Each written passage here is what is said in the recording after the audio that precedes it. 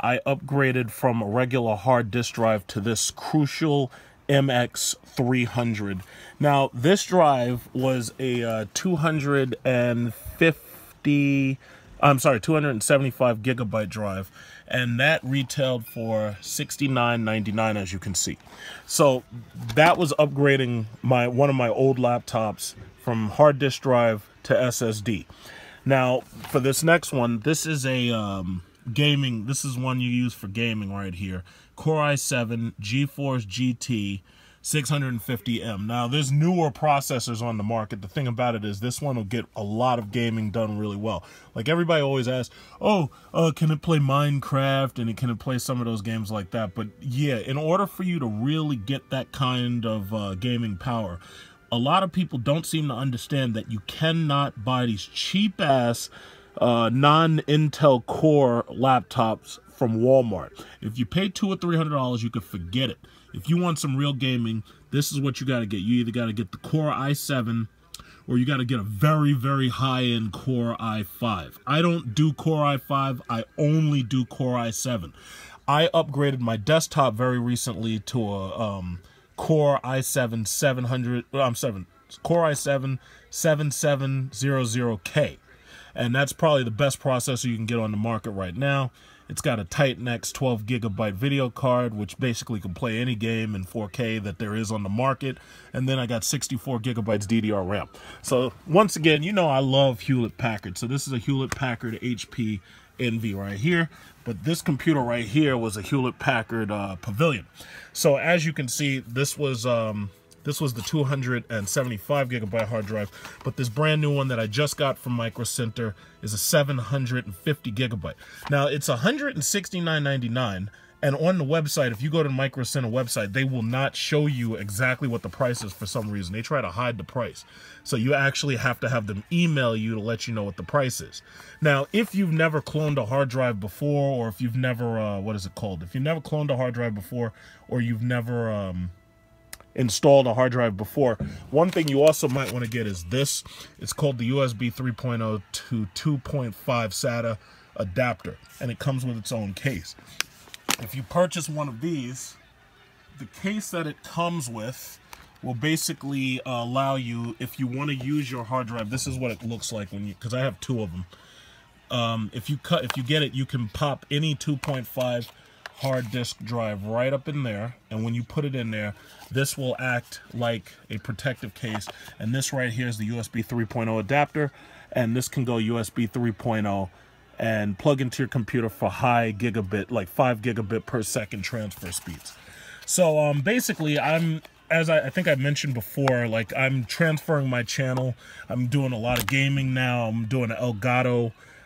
So I wanted to have a high-end SSD drive just so I could put my gaming videos on with the Elgato. And the reason why I like Crucial is because the price is relatively good, and thus far performance has been pretty standard and solid. And I'm liking it. And I know there's a lot of people who look online to find reviews about whether or not they should trust Crucial's MX300 model, or if they should go and spend the money on a Samsung. But Crucial, thus far, I mean, I haven't seen much of a difference between the Crucial and my Samsung. So this is the Micro Center website, or web page, I should say, that's in the paper. 525 gigabytes is $139.99. That's on sale, $10 down. Then you also got the 275 gigabyte, which is the one I just showed you. That's a $90 one. And you know, and I try to always tell people, please, you know, if you're gonna spend some money, just do it right. Instead of having somebody build you a computer, you can go and buy this stuff yourself. And if they have it already pre-built, look at this. The Core i7 7700K that I got, $329 marked down from $379. See, this is why I shop at Micro Center. When you shop at Micro Center, I like Micro Center. They have great prices. They have very good prices. What I was going to show you was the other hard drives that were on sale. I was going to just try to show you that real quick. I think that's in the other paper, because when they have, I don't know if you have a Micro Center near you, but you really ought to check them before you buy your next computer. I'm really loving their prices. I really like their service, and they've got, you know, good video cards and everything. But this is where they have their drives. And as you'll notice, they have the Crucials right next to the new, you know, the Samsungs. And then Western Digital has their new Blue Series to compete with Samsung. And the prices are about the same. It's like they almost try to match prices. But the one that I got was an NVMe for a different computer. But the prices are pretty reasonable. But one thing you will notice is that they do not have this drive that I just bought. They don't have it here. And for some reason, they force you to go look it up by sending in your email. But, you know, that's just what it is. And then, of course, as you know, I back up all my stuff to a MyCloud Mirror. And I bought that a while ago, and that's how I back up the majority of my files on the internet so that I have access to them wherever I am. But so far, I've been very impressed with Western Digital. I've been very impressed with Samsung, and I definitely like Crucial. Some people don't like Seagate that much because they say that the hard drives have a high failure rate. Thus far, I've been very satisfied with my purchases. As you can see, I've gotten the MX300 installed.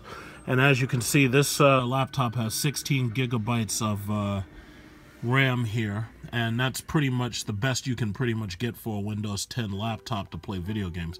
And the one thing I'd like to say is I'm very disappointed with Apple for making the new MacBook Pro without an upgrade to 32 and a touchscreen, considering that damn thing is $2,800. I think they're out of their minds. So, you know, I stick with Hewlett-Packard, and frankly, I think the Spectre is a better laptop than the MacBook Pro. And usually I don't talk bad on their products until they deserve it, but they absolutely deserve to have me talk bad on their products now. As you can see, I'm copying files using my Lenovo N22, getting the files from one place to another, basically just backing them up. And I'm reinstalling Windows 10 on this Core i7 system. It's really not that difficult. It's like basically if you've had any expertise or experience installing Windows on a computer, it's actually a pretty simple, straightforward process. I basically use a flash drive to do it. It can take anywhere between 1 and 3 hours. I mean, if you have a USB 3.0 flash drive, that actually helps the whole process go a lot faster. Other than that, it could take a little while. Installation from absolutely nothing on the 750 gigabyte hard drive to having Windows 10 only took about 25 minutes. I'm actually amazed. I guess it's because everything was USB 3.0 and you're dealing with the SSD drive. 1 second. Xbox, mute. Yeah, I gotta mute that goddamn liberal trash. So anyway, right away, I'm doing the latest Windows update, and everything is working absolutely perfectly. So this is 750 gigabytes. This hard drive, just to let you know, oh wait, this hard drive came with 698 gigabytes actually usable, because as you know, after a hard drive is formatted and everything, there's a certain portion that's like not usable or whatever. But the formatted, size may vary. That's what they always write on the box. So when you buy a 1 terabyte drive, it's never actually 1 terabyte. When I bought my 4 terabyte, it wasn't a full 4 terabytes. You know how that is. I really wish we could get some proof in advertising where when I buy a 4 terabyte drive, it has 4 goddamn terabytes on it, But that's too much to ask because I'm an American and our jobs are in freaking Asia. I'm at 74% on downloads. I just want to show you. I've always told people, like when I know people, I tell them don't have people build you computers. Go to the store, buy a good name brand that you can actually trust. And there's a simple reason I like HP so much. As you've seen, pretty much all my equipment is HP that isn't Apple. But anyway, they have a great website, they've got great service, and the thing about it is if you buy computers like this that are already pre-built and they come with good components, when those computers sit on the shelf for a while because nobody's buying them and they start slashing prices, you win because you get top-notch equipment and you get, really good prices because they basically deal in volume. So just to let you see what their pricing is if you've never shopped there before, you can get an i7 6700 processor with 16 gigabytes of RAM. That's more than enough to play pretty much any of these games. And it comes with a 1 terabyte regular hard drive, but you could always get an SSD later. And that's only $749. And let's go over a little bit. You can see that for $1,300, they give you a top or a higher end graphics card. It's not the top end. The top end's the 1080. But here you got the 1070. And this takes a lot of guesswork out of it, because when you buy it like this, you pretty much already know that when you go to certain stores, it's like they pretty much have things lined out according to price, and you know that you're jumping up to a higher end device. So $12.99 gets you a 1080, or no, I'm sorry, 1070, and right next to that, if you pay $1,600, which was marked down from $19.99, you get the 6700K, and you get 2 terabyte hard drive, and then you get the 1080, which is pretty much the best video card you can get that's not the Titan X, but the Titan X by itself is $1,000. So, just, look at their store website. They build computers if you really want one built, but me personally, I prefer buying my computers like this.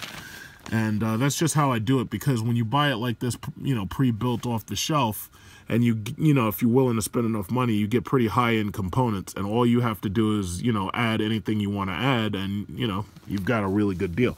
They also have Xeon servers, and, they have the all-in-ones, and then they've got the MSI, and they've got, my real favorite is Alienware, but I wasn't willing to spend the money on Alienware, because what I wanted was the tetrahedron tower, but they don't sell the tower separate, so I'm going to wait until those drop in price, and I'm going to buy one, and then I'll just transfer all my equipment over to that, because I really like that tetrahedron tower, the R2, I believe it's called, the R2 Area 51.